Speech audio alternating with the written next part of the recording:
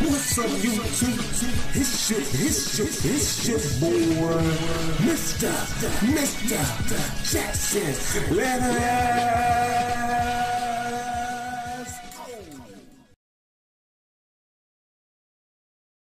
Gran Turismo 7, how GT7 harnesses the power of PS5. How Gran Turismo 7 harnesses the power of PS5.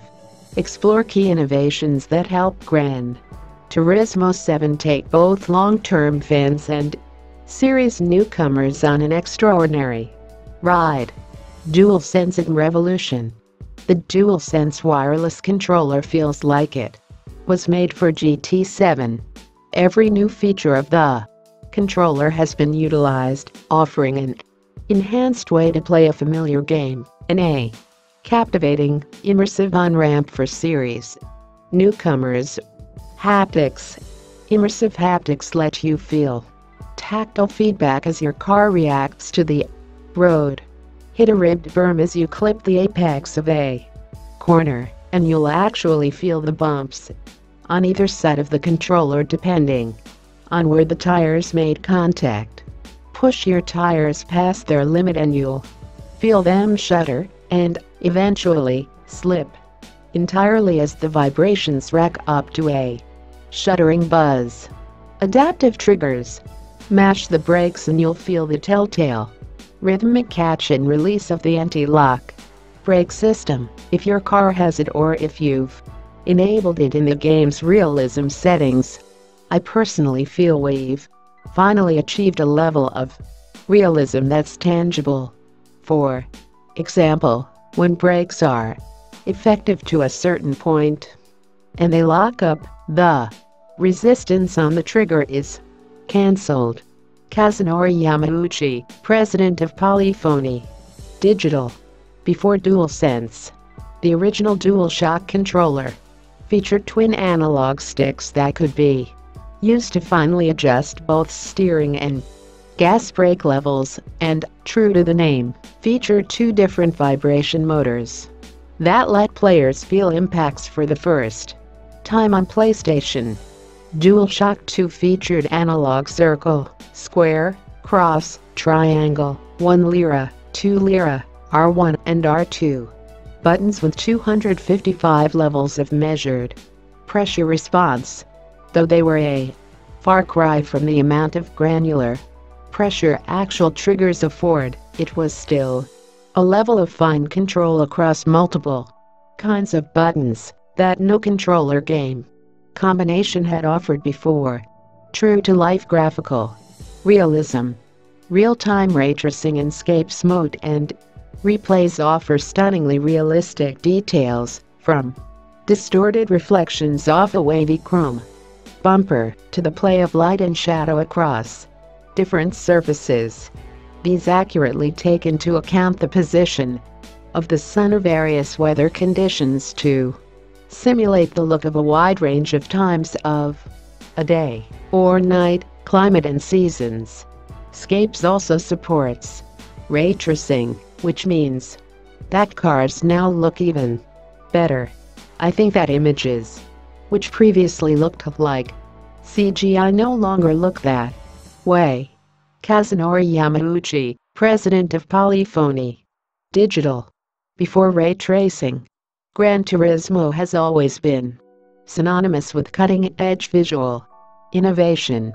The original models of PlayStation 2 featured an iLink, aka Firewire, port that, when running Gran Turismo 3, could be used to chain 6 PS2s together for multiplayer matches, similar to multi-seat arcade cabinet setups. The North American version of Gran Turismo 4 offered the option to output at a maximum analog resolution of 1080i. Though this was a scaled image, it was HD before most HD TVs were commonly available. Gran Turismo 5 upped the ante yet again by using the LAN ports on individual PS3s to chain them together in order to span a view across up to 5 screens set up side by side horizontally to create a True wraparound display for the ultimate sim experience. Unprecedented load times. The sheer amount of detailed features in Gran Turismo, cars, tracks, escapes and more means there's always been a lot to process, which meant longer load times. With GT7 on PS5, the console's ultra-high-speed SSD means tracks load in seconds. That's seconds each to get into qualifying, pre-race setup, full-blown races and post-race replays, to say nothing of the lack of downtime between multi-race championships. The ultra-fast SSD also allows faster navigation around richer, more complex modes and menus and can show off your specific vehicle's customizations in real time. It also means that photo mode and the virtual photography of scenes mode are snappier in dealerships. Inventories pop into view in just moments. The performance of the PS5 gives us something we've been striving for throughout the Gran Turismo series, the kind of natural feeling we've been trying to achieve from the start. Kazunori Yamauchi, president of Polyphony Digital 3D audio that puts you inside your rides.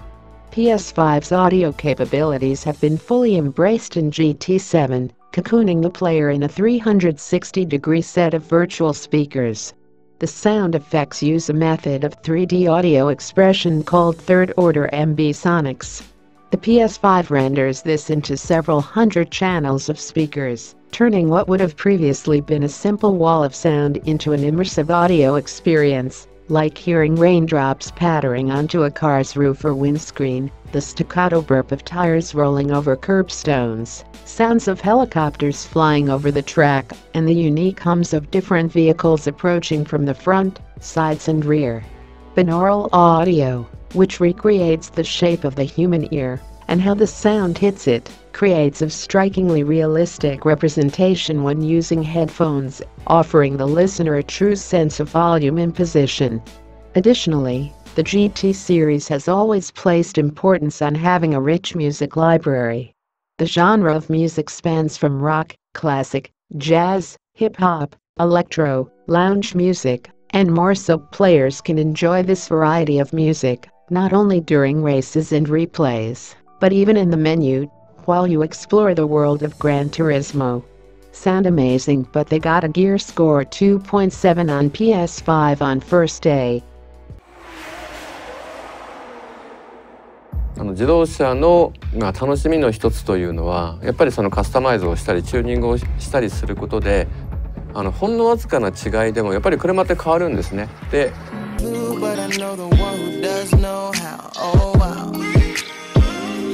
Like I'm learning the game with the maker I already know now.